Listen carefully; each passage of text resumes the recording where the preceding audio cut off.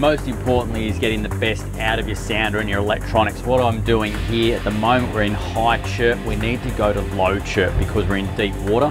But what I am going to do is run both to show you the differences.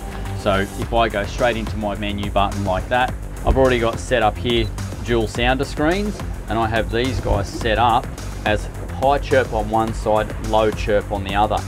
And if you look at this instantly, you can see we're not getting a lot of detail here on the high chirp side, but look at the stuff that's coming through on that low chirp. There is some seriously good fish marking up in this part of the world. It's also about getting everything right.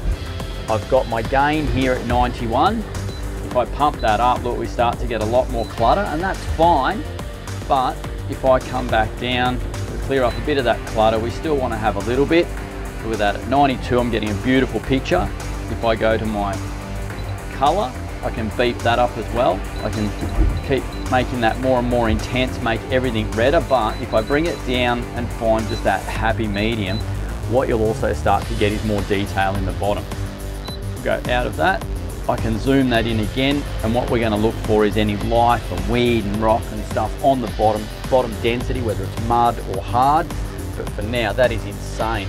The last thing I'm going to do is mark it, and the great thing about your touchscreen on your Simrad, you can put this exactly where you want. We've got fish on the bottom there, we've got that big fish sitting right there, all our details, 186 meters, GPS mark. I'm going to go boom, like that, we'll put it right there. There we go. Job done. We've saved it, the cursor's right there, got a mark there, we've dropped a mark onto the GPS, and what I'm doing is actually sounding around, pinning out on this sort of lump where the fish are sitting, and at this stage they all seem to be sitting on that southwest side, so this way we can set our drift up accordingly to fish straight back over the top of them. You better catch that.